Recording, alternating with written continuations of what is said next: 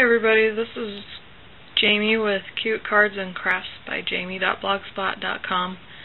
Someone recently emailed me and asked me how exactly they could dress up the cards feature on Life's a Beach. So this is what I came up with. This is only the first one, so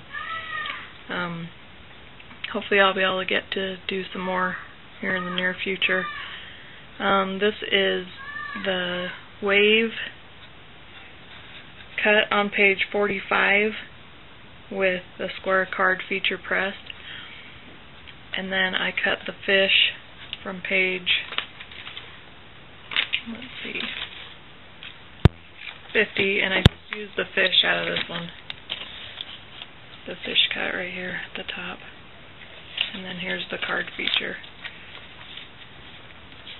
that right there. I cut the card at 4 1/4, which makes a square card, but I'm not really fond of that. I tried it out on my Gypsy and I ended up making a card that was 4 1/4 by 5 1/2 to make a regular A2 size card, so probably end up doing that. But the only thing with that is if you want to do layers that fit that, it'd probably take some tweaking and playing around with to get that the right fit on there. I just embellished this with some die cuts with a view, sandpaper at the bottom. I tore along the edge. The stamp is from Paper Tray ink.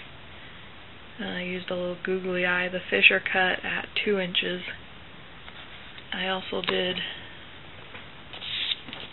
this one as well. And the little sun is cut at 1 1/2. I think maybe 1 1/4. I used a little Peachy Keen stamp face on there. Face stamp on there, sorry. And that one is, I believe it's PK 570.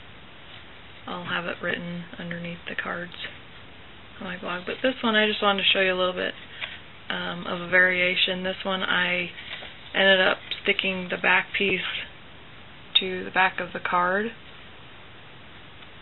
On this one, I put a coordinating color on the part where you would write. So just a couple little variations make a different looking card. It's totally up to you what you decide.